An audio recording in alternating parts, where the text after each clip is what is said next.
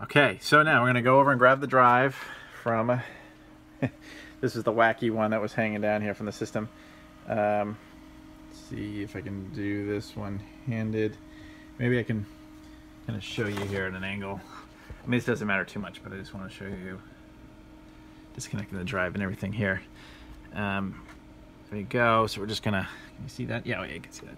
So we can unplug it from the system, the desktop here, and plug this, and we're good to go. So we're going to take this over to the other desks now, and we're going to plug it in and give it a try. Actually rearrange the monitors. So the monitor we're going to be looking at is that last one there. Let's see, but here we're going to put this back into the tray. Let me just get the actual tray. Okay, so we got aside from all this crap here, we got the tray. Plug it in here. So first we put the adapter back in. It should be seeable. Put this down here. Fantastic. And we're just going to put one screw in here just to hold it together. This is going to be our test. You know, just in case there is actually a problem. Things have taken more steps than I had hoped for in the past. That said, I've had pretty good luck with this, with the exception of the one time we tried to put a 2.4 drive. Let me see how that, yeah, I think that showed up in the shot, okay. And we got our wall of systems here again really quick. Let me just show you that again too. I get a closer up on that. We're actually putting the drive in. So we're going to try to make sure this stays on camera. There, let me go around the back here, I can get a better angle. Okay, make sure it's seated properly. There we go. Now we're going to connect these two connectors. I'll try to do it so my hand is in the way, but it's hard. So yeah, it's also dark in here, but there's not a lot I can really do about that. If it's not already obvious, this is in my basement, so it's it's a good workshop, but not the best for necessarily recording videos. Anyway, so there we go, all plugged in. Wonderful. As you can see here, the cable, you can see all the cables plugged in, the network card. I think it's the Wi-Fi, and it also handles the Bluetooth for the controllers. Okay, and we got our giant stack of systems here, so let's see if I can kind of go at this angle now. We're just gonna reconnect those connectors there at the top. There, that should be good. We're going to pull this forward. We're going to reconnect things here.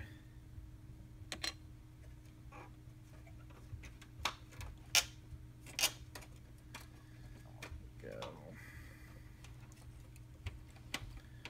Okay, and we're going to connect up the sound here. And we're going to connect the Wi-Fi antenna. There's this little annoying thing here. I hate this thing, but let's see if you can see it. See, it's this little foam pad there between the case, between the front board and the thing. It's annoying because every time you put the lid down, it's kind of in the way, and I don't even really understand what it's used for, and they just seem to fall off all the time. One of those Microsoft design things. Let's see here. Yeah, you should be able to see that. So we're going to connect this up here, and there we go. And we're going to put this front case back on. And again, we can see, so below it is the system we had to fix earlier. And above it is the system we're doing the upgrade. So everything's all connected.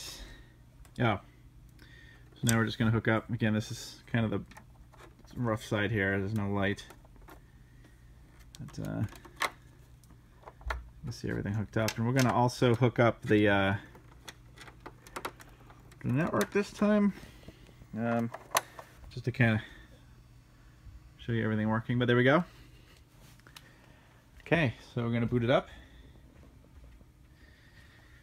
Now again, this is my system, so I'm going to start it booting, and then I'm going to just move to view. And I'm going to put this thing back into, this is for the bind button, which we'll need with the controller I have, which is somewhere here. Yeah. Any controller will do. We'll just use one of these guys. So it's Get the monitor going here. And we will get the system going here. I don't have an actual controller attached right now. So we'll just manually power it on. And here's the moment of truth here.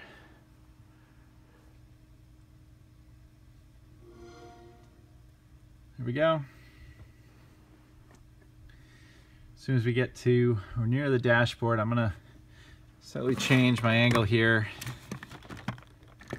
Apologize for all the Atari. I don't know if you won't be able to see that in the shot, but I'm gonna go over to one side here. I just don't want to get too much video of the guy's user ID. This is the one side effect of the not using the instant on functionality. Although having copied everything like we did, we would have been powered off anyways. That's good. All right, so we're just missing everything there, so this is perfect. All right, so let's get the controller going here. So we'll bind this up. Go.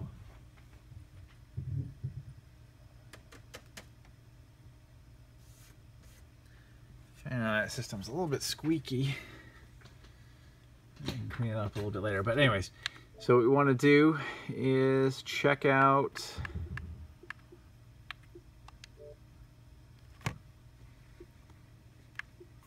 the storage size. And there you go.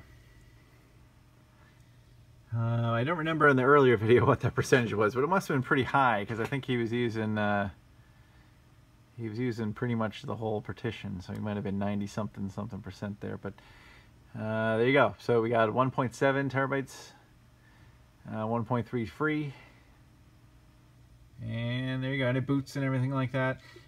Just to point out, so I know you can't quite see this; it's slightly off camera here. When I would just put a 250 gig drive in, so basically taking a system without worrying about the working drive and doing the thing we did earlier where we formatted it and then just dropped the OSUDT2 files on the drive directly. One of the side effects of that, there were several. One of them was here, you would come into the network and it wouldn't even open, which is very annoying.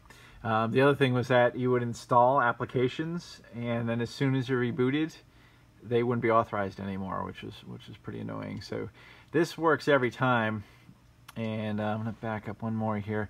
And the nice side effect of this again is we go into my games and apps here,